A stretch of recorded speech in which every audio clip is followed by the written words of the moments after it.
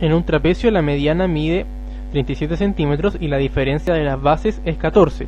¿Cuáles son las bases? Entonces, la mediana nos dicen que vale 37 centímetros. ¿Ya? Eso mide la mediana. Y la diferencia de las bases, o sea, A menos B es 14. Ahora, nosotros sabemos que la mediana se calcula de esta forma, como la suma de las bases sobre 2. ¿Ya? Y eso es 37.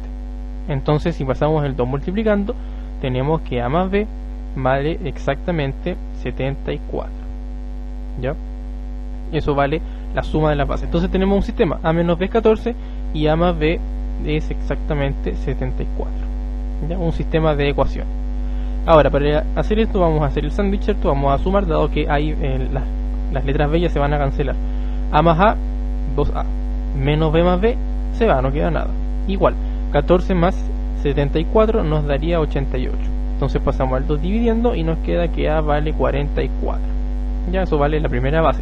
Ahora, para encontrar la otra, simplemente reemplazamos el A en cualquiera de las ecuaciones. Voy a reemplazar en la primera. ¿Ya? Como A vale 44, aquí donde dice A voy a poner 44. Menos B es igual a 14.